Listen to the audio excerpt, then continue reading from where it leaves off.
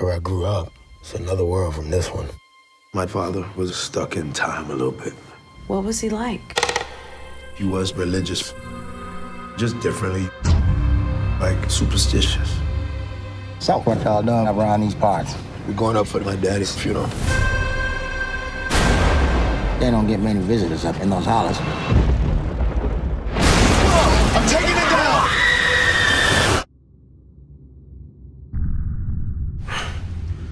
Where am I? You was in a plane accident. What about my family?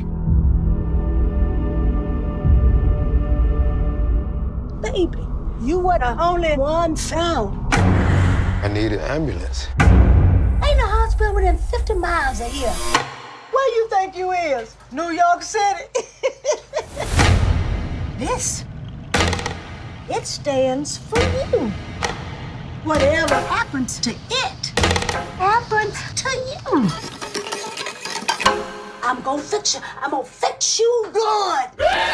All of God's doing now we.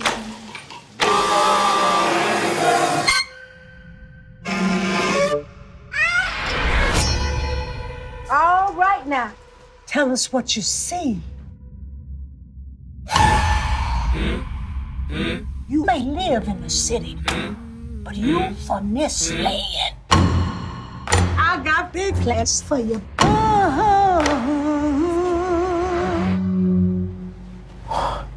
put a spell on you. They got my family. She controlling everyone in town. Put you up, or put you down.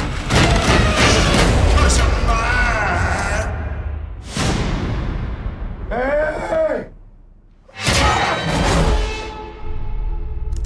This is for your own good.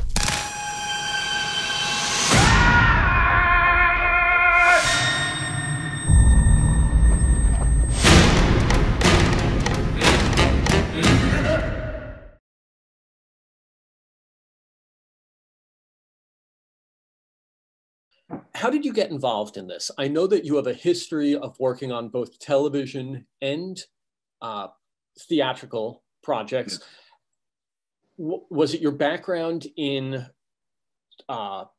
suspense / horror that got you this? Was it a relationship? How did you get involved?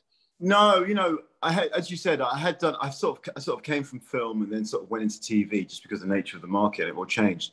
And I love doing TV, and I've done some great shows. You know, I really have, and I've met and worked with some of the best. And what I started to do was, I can't remember the first job I did it on, but I started to operate a lot. In fact, I'm on Lock and Key at the moment. I'm doing 4 episodes for Lock and Key, and I'm operating on it. And very much, it's all part of what I do now. You know, and so. Ever since I've sort of got into this, I've always kind of like tried to sort of like develop a cinematic language that's unique to me, right? Involving lenses and light and operating. And I've been on this pilgrimage for ages, and I've never sort of really got there. But a lot of these TV shows have allowed me to sort of operate on, you know, on the passage, they let me operate, you know, not every day, but a couple of scenes, you know what I mean, when I want to step in. But the problem with TV is, to some extent, you're kind of the vessel of someone else's creativity, really. Do you know what I mean?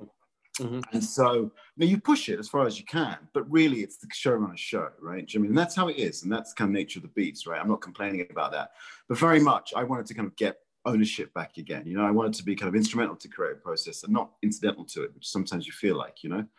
So for me, it was about getting back into film. Now, anybody can make a film, but getting distribution, that's a very different thing, right? So you kind of want to have two of them together.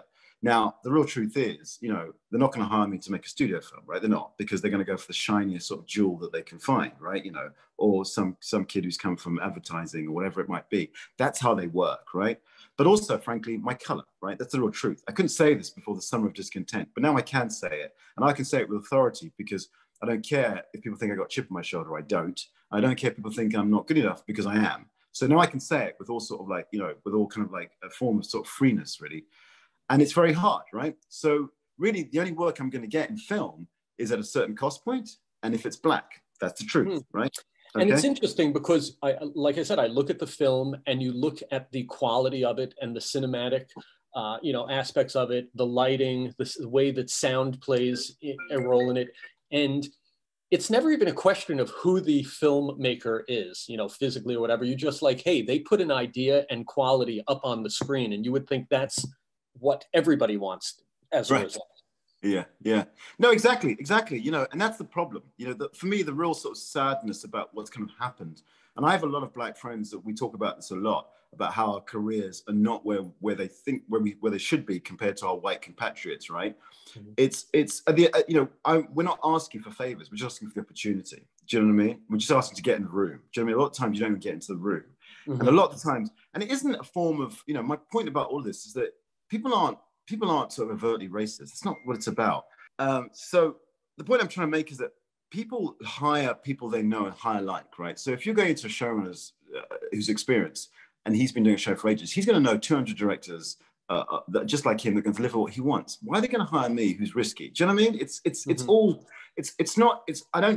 I don't sit here and go, these are people that are bad people. No, these are people that, yes, probably have an implicit bias, but the same thing happens. And so, to get a film right, from my perspective, is so hard, right? It's so much harder than the other thing. So everything has to be right.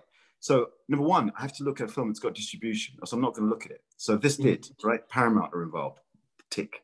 Number two, do I have a realistic chance of getting the film? I.e., is the room warm? Well, it will be, because they want a Black director. So that means I'm gonna have a real fighting chance of getting it.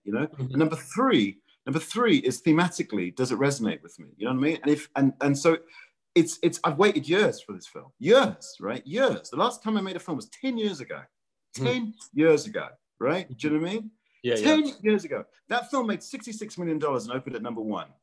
But it took me 10 years to get a film. What does that tell you? Do you see my point? Yeah. Do you know what you mean? And so, I can understand. Specifically for Spell, I got the impression it was a South African production, looking at the credits. Is that the case? And what drove that? It's all about, for me, it's all about time. My job is really kind of, I always look at like an equation, it's kind of about geometry in a strange kind of way, it's all geometrical for me.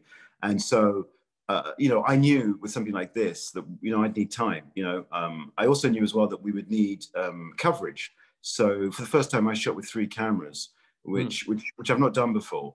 And I'm at the moment, and I brought it into this job. We're now shooting with 3 cameras on the job that I'm on at the moment because of the film that I did. And it's a really great way of shooting, because you got 2 ways of doing it. Everybody can be on on wide lenses. Everybody can be on 21 or 28, 21 or 29 and a 35, or you can go 21, 50, 85, right? So you can do close-ups to wides in the same setup. The problem with that is that sound have a problem because they can't get in because they're in the so you have to sort of like pick your battles. But for me, number one, I wanted to go somewhere where I could afford to have 3 cameras. So when we did the math, in America and Canada, I got 25 days, right? I couldn't make a film in 25 days. But in South Africa, with the exchange rate, and I've shot there before. I shot an episode of Doctor Who there. I know the crews are great. I got 35 days, right? So I was like, oh my God, right? This is where we have to go, right? We have to go to South Africa because I can get the bandwidth to do this properly, right? We built those sets, right? I couldn't do that in North America, right? I couldn't build those sets. We did all of that. And so for me, it was kind of a no-brainer, right? The difficulty with that was finding somewhere that had the same feel as, Virginia. And that was the real struggle. But we did a huge, my designer, Paula Luz, was brilliant. She did a lot of research and we made sure that we got it right. Everything. And the detail in it is amazing. I think the art department out there was amazing. Yeah. And they really are. The craftsmanships out there are brilliant. I mean, they're so high. So, I didn't want to do that. If I'm honest, I didn't want to go to South Africa because I wanted to try and sort of tap into the kind of Americanism of it. But it was the only way that we could get the film made with the sort of scope that I wanted to. Now, you mentioned shooting with 3 cameras, and I know that you're shooting yourself sometimes with other projects. Are you aware of, or do you have a preference as far as camera format, camera models, or is that something your director of photography will dictate or suggest? How familiar with the technology or influenced by it are you? I'm really familiar with it. You know, I'm operating at the moment, you know, I'm operating at the moment. And the reason why I operate is because it avoids 3 or 4 levels of communication. And in the time that we have, like now with COVID times where we have 10 hours to make our day, it helps, you know, trust me, it really helps. You know, with the actors, you're talking right to them. But yes, I mean, you know, at the moment, you know, we you know, I usually use the Alexas because the Alexas allow me to kind of bump up frame rates. I can go 48, 98, and I can go to 200, I think, with the Alexa. With the Reds, not so good, you know. And we use the Reds on Spell, but lenses are really my thing. You know, for me, the lenses are really important. You know, we're using Zeiss at the moment. And we're using the Corvius lenses as well for kind of like intimate close-ups. So Spell, was it both Alexa and Red, or just one? No, Spell we shot in the Reds with the Primo lenses, Panavision Primo lenses, which are the wide-screen Panavision lenses. They've got a 70mm sensor on them. So the widest lens you're going to get on that is a 27mm, but that's about the same as a 14mm lens in kind of like, you know, prime speak. And so that gave us that sort of like widescreen effect. Now, the irony is, if I'd known that, you know, this was gonna happen to the world, I would have probably chosen different lenses, you know, because this film is designed to be looked at on the big screen. You know, when did you shoot and when was post finished in comparison to like the 2020 timeframe? Was this a 2019 production that finished before the pandemic? Yeah. Or was it? Yeah, we just finished. I was starting to shoot now this year. And we finished in December. I flew back right at the end of December and we went straight into posts. And I was really happy. You know, I was on the lot, and it was, you know, it was a kind of lifetime achievement for me to be in the Paramount lot. I was at an office where Howard Hughes just used to cut in. You know, I was like, this was it. I kind of like finally made it, you know, especially to my family. And then we got shut down because of COVID. And then we had to edit from remotely. And that became a very different animal because, you know, executives are watching it on an iPad, right? And they're watching it with interference, right? So they can press pause, they can answer an email, they can do what I just did, you know, they can text someone really quickly, you know? Yeah. They don't see it as an arrested audience like you do in a cinema. So we lost that, you know, and that's a big deal. You know, ordinarily we'd have screenings and they're there and they have to sit and they have to watch the film. They can't be on their email, they can't be communicating, they've got to give it all its attention. And we also lost, and this is really important, we lost testing. We did test once, right?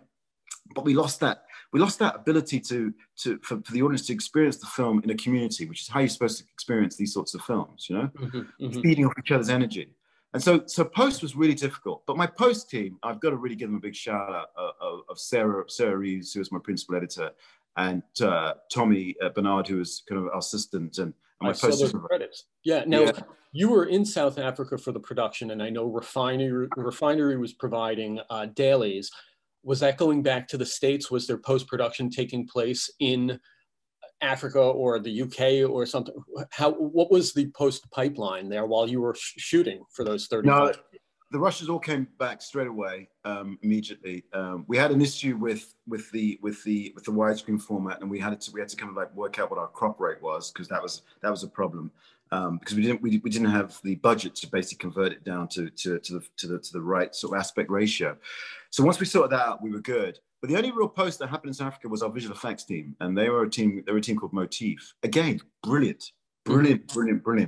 My head of post-production at Paramount is a wonderful woman called Stephanie Ito, and she said to me about them, she says, and Stephanie Allen, who's head of VFX at Paramount, she said to me, oh, you know, they're so user-friendly. And that's probably the best phrase I've ever heard about describe. These guys were brilliant. You know, I would come back to them with kind of, you know, version 10, and they would still, you know, be like, yeah, no problem, we'll change it, you know. How many visual effects are there in the film, shot count-wise? Is it more? You know, I mean, there's obviously a lot of different sequences. There's the plane sequences that you'd have to think. There's the physical, you know, a bloody aspect of it. I mean, how much is it that the audience may not be aware of? Because it's not science fiction effects necessarily, but you do have those flashback sequences that have to come together with an effect. So there's lots. I mean, you know, I feel quite bad because I kind of allocated. I went through, you know, when I pitched in the job, I was like, there's only 89 visual effects, and I listed them all out. And eventually we went up to about 278, you know, visual effects, which is a lot. Yeah. And they are, from fire effects to smoke to, to wire removal, to all of these sorts of things that add up that people don't realize, you know what I mean? Yes, you're right. The plane sequence, all of that stuff. And the plane sequence was, in terms of it, there's a lovely shot where the plane gets hit by lightning. That was actually done by my assistant editor, Tommy, who's brilliant. And Tommy sort of did this and he was like, what do you think? And I was like, that's fantastic. And so he sort of did a rough of it and then sent it to Motif, who then sort of like, worked off his kind of like work, And that's what for me was the best thing about it. The post-production process for me was probably one of the most pleasurable experiences I've ever had. I mean, my boss, Ashley Brooks, the boss above us, Wick Godfrey, who was running the studio at the time, they were brilliant. They kind of said to me, make the film that you want to make. And everybody supported that, And the music, I don't know if you kind of noticed it, but the music is amazing, by Ben Onono. I noticed that music, sound design, and lighting all play, as with any horror film or suspense film, they're important roles. Do you want to talk about that with the original music? Sure. I'm going to try and show you something if I can here. This is the spell Bible, right? That we have. That's over 147 pages. If you ever want to check it out. But if you have a look, for me, there's a whole section, like this is a thing that I call the mood burst.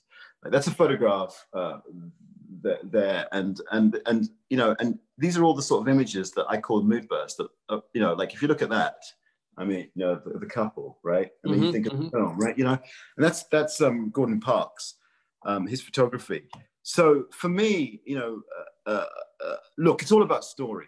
Right? It's all about story for me. And anything that I can do to accentuate story is what I will do. I don't really give a shit what that means, but I can't get in the way of that, right? So I'll never say to you, if I was working with you, hey man, let's do this shot because it's really cool. I'd expect a slap in the face. If I said to you, let's do this shot because it accentuates how the character's feeling, it's a different argument. So that's always what I think you've got to remember when you do these shots. And for me, it's all about the light. And if you look at the film and the set, especially the attic set, look at where the windows are. There's one behind him, and there's a doorway behind her because she's standing at opposite ends of the bed. They're both on opposite ends of the bed. There's a doorway, and down the stairs there's another round window. So the two windows on either end are round, and the windows above are square. And it was really important for us to kind of work on that and to work on where the light would be and what the background would be and what the depth of field would be, but where the parallel lines are. Because for me, parallel lines are really important where you want the audience to be. So if you have a camera and you kind of have it on sticks, you're not using the lines on the floor. But if you put it on the floor on a sandbag, suddenly you use the lines of the floor, the lines of the wall, and the lines of the ceiling. And the eye is drawn right to where you want it to. Do you know what I mean? So for me, the camera, the placing of the camera, the movement of the camera, the feel of it, we did a lot of handheld in this. We didn't use any steady cam. I noticed that there was a lot of handheld. When he's in the bed, a lot of the close-ups of his face, it's, moving around and stuff. So it's noticeable. As far as the editorial goes, working with Sarah Reeves, was she working behind camera like within a day or two or a few days, or did she get it all at the end of once the shoot had wrapped up? How close to production was she? Her process is the process that I have on every job that I do, even the job that I'm doing now. And I ask for the cuts at the end of every week. I ask for what we've done that week cut by Friday. And then I try and distribute that to all the people involved so we can see where we're at. So what she was doing, she was cutting in real time. So she would literally say to us, we need this. And I'd go, okay, right, we need this, we need to pick that up, right? So all the time she was kind of like always kind of filling in the gaps that we had missed, So she was constantly on it, the whole time. And so it meant that by the time we finished, we had a cut of the film that was actually 3 hours, 50 minutes long. Oh, wow. And the film's only an hour and a half, essentially. So you really had to condense that and do a second editorial. Right. Yeah. And I've really got to pay homage to my bosses at Paramount. They were like, this is a 90-minute film, Mark, you know what I mean? And that's what we've got to go for somehow, And again, I have no problem killing my babies. Go on, sorry. So you kind of knew it was going to be 90 minutes one way or the other, that it was going to have to come down. It wasn't just open-ended. It could be 2 hours. It could be, okay. Yeah, I knew, just instinctively, I'm really, if I'm honest with you, I'm going to repeat the word honest now. I'm a very honest filmmaker, right? When people say things, even if I don't want to hear it, I kind of go, that's right, And even when they said that to me, I was like, you know what, they're right. Do you know what I mean? It's kind of, but the great thing about it was we had so much footage that the trailer, we could all put it in the trailer, It's like, and I love that idea that actually people see the trailer and it's not what's in the film. And I really like that. I sort of go, that's great, because everything now is all delivered to you and there's no surprises. But actually, there's a lot of stuff that's in the film. Like this, I don't know if you've seen the trailer, there's the sunken bed bit where, you know, they sink into the bed. That's not in the film, right? Yeah. Do you know what I mean? That's not in the film. How did you get it down to the final 90-minute cut? What was the collaboration with Sarah Reeves on the editorial? Was she then working independently and you would check in weekly or daily at some point? Or how did you finally get to cut it in half, essentially? It's a great question. You know, I believe in fresh eyes, right? So I don't sit in the edit room and go, okay, do this, do that, do that. I don't do that way. I literally say, like, cut. I cut and then come in and I go in and I see it and I just give notes. I don't even call them notes. I hate that word. It's prescriptive. I give them thoughts. I say, look, here are my thoughts. And I give her all these thoughts. And then that's what we did. And so that's what I kept doing. And then only towards the end of the process did I say to her, did I sit in the room and sort of, you know, go through it. And then I do a thing where I go through every single rush, every daily. And I look at these little moments and I go, right, I want that in the film. And an example of a really good one is in the barn sequence, there's a shot where Eloise comes out of shadow and sort of goes to the old man. And it's 2 seconds. But I go through and I pick those little moments because they're the moments that I really love. And I pick little bits like that, the bits of faces that maybe she might have missed, because she's been working on telling the story. And I call it the veneer pass, where I then lay in these kind of like little sort of atmospheric sort of little snippets of things that I know that I really love. A lot of the time she's got those, because I think a really good editor, like a DOP, gets in your head and works out what you like and why you've done it, and you know, and they kind of extrapolate those pieces.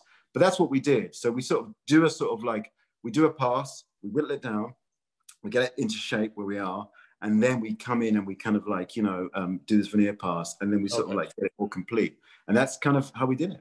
Is she working with an Avid system, Adobe Premiere? It is Avid. Yeah. She was working with Avid. They're both working with Avid. Tommy did a lot of editing. He did quite a lot of editing that we bumped him up to additional editor, because I think he did such a great job. You know, great. You know, he was a great assistant, and I really hope that now he becomes his own editor in his own right. He deserves it. You know, amazing. Yeah, he's got amazing encyclopedia knowledge of films. I'd say to him, Tommy, what's that film that did this, this, and this? And he'd go, oh, that's one. You know, he's just, you know, one of those guys. You know. Yeah. In hindsight, I know that you're pressed for time, so I don't want to drag it out. But in hindsight, did the film turn out the way you had envisioned it initially? Obviously, you start with a certain vision in your mind, and ultimately you deliver a product. Is it close to what you had envisioned? Did it evolve along the way into something different? That's a great question. It's a great question. I don't think, you know, no is the answer, and I don't think it ever will. I don't think I'll ever get to that place, right? You know, it's like, it's getting closer. You know, I talk a lot about this kind of pilgrimage that I've been on to kind of develop a visual language that's my own, right? You know what I mean? You know, I know that when I watch a Fincher film, it's a Fincher film. Like I know when I hear, you know, a Mark Knopfler riff, that's Mark Knopfler. You know, you kind of know people that have got a stamp or a perspective of the world, right? No matter what it is, through sound, music, books, whatever it is, you can know. And I've always wanted that. I've always wanted my own sort of perspective, you know. And so one of the things that I've tried to develop very much is, you know, is a thing that I call off, on, off, which is where I do a shot, say, of your face off the eye line, below the eye line, and then I come on the eye line. So I earn the close-up, right? You know, so what I'll do is, it's a bit like boxing. I won't go for the haymaker punch. I'll sort of soften you up with some body punches. So we'll go wide, off, below, and then on. So we've earned the close-up. And that's a language that I've been sort of like trying to sort of like develop for a while, you know, and trying to develop, you know, at the moment I'm really into very much, and this is different, this is the point. I'm very much into now practical lighting, you know, so less hard light, less film, but more about practical lighting that I've set up, and more about using those as hard or soft, but lighting the floor so the actor can go in and out of the light. And so already, just from spell, I've already sort of developed, you know, the job that I'm on at the moment. Again, you know, I've got a lot of kind of like input into the look of the show, which is great. And we've developed a system that I've wanted to develop for ages called catch and release, which is, we have a crane and the camera is on the crane and it comes down. And then we've developed the system where we then take the camera off the crane and go into a Ronin shot, right? And the link is seamless. But what it allows is the viewer is suddenly objective and they become subjective, right? It's this really weird effect that it does to the viewer. Now they shouldn't notice it, right? But the catch and release system is something that we've developed on this job. You know, we made the rig on this job, Now Okay. I'm trying to do the reverse of it, which is really hard because you see the hick, and and it's got to be safe. The hard thing is about the catch and release. It's got to be safe because if it's not safe, so it's quite hard to get it back on. So for me, it's part of this evolution of how I see the world and what I'm trying to do. Now, don't get me wrong. In Spell, we got a lot right. There's a sequence where she's putting up the clothes, and I shot all of that apart from the crane. Right, I shot all of it, and it's very, very much how I wanted to do. It's very much how I see the world, right? And so we used the 29mm with the diopter 1, so which meant that minimum focus was about 9 to 13 inches, right? So it meant that, and even last night I do it. The focus puller, instead of sitting offset like this in a box, I have them right beside me, and they're just holding my jacket, and they're pulling me in and out of minimum, right? Because I can't. Then we don't ruin the take, and they'll just pull up my dress, and I'll go up, and then they'll go okay, and then I might, I might veer in again, and it's off, and then he'll pull me out again, And we did it last night. Joe was pulling me in and out because we were on 85mm lenses, and I kept the minimum is about. It's less than 2 feet. I think it's about 1 foot, it's about 1.5 feet. And so I kept going into minimum. So he kept pulling me out, And so for me, like I said, now I'm in this very different space. I know that now if I look back at Spell, I'd go, I would like this differently now. Do you know what I mean? And then if you ask the same question a year from now, I'd go, I'm not really into soft and hard light anymore. Here's what I really want to do, So when you refer to what you're on now, is that the Lock and Key project? Yes, okay, I was going to say, what's next for you? Are you committed to that for a stretch? Do you have other stuff lined up? Yeah, I'm doing Lock and Key, and then I'm doing David E. Kelly's new show, which I'm really excited about because I've always wanted to work with him. He's great. And then I do the series finale of a show called Mysterious Benedict Society, and then I come back to do the season finale of Lock and Key. My Lock and Key family have been very good to me. They really trust my instincts and really trust kind of what I do with the camera. How I work is very unusual in that I operate, very few directors do it, in TV, and they're very, very understanding of it and really kind of really support it, and so yeah, that's kind of what I do. And I'm hoping that the film does open up channels, especially in film for me, just because, I love TV and a lot of my influence is coming from TV. But for me, I love the idea of film, and I really want to try and stay there now that I'm back in it, and not have another. I don't be talking to you in 10 years' time, going, oh well, remember that film, Yeah, I hope we can talk again in the future about some of the work that you've got coming down the road. I know you're busy and you've got to get to set for the next project, but I want to thank you for sharing your insight with our audience. I know the Post readers will definitely appreciate it, and they should definitely check out Spell, which is going to open later this month, October 3rd. Next week. Next week. Well, it opens today theatrically, and then it opens a week on video on demand. So Very cool. There's a huge amount of behind the scenes that I think your audience will find really interesting. A huge amount, obviously with a 3 hours 50 cut, we've got a lot of scenes that kind of ended up on the floor. But I think they'll enjoy it. Definitely worth seeing, especially having heard from you now about some of the aspects to look out for. So hopefully we can talk again in the future. Mark, thank you for your time. Thanks a lot, man. Thank you. I really appreciate it. Really appreciate it, man. Care. Thanks a lot. Take care. Bye. Bye. Thanks, Bye. Mark.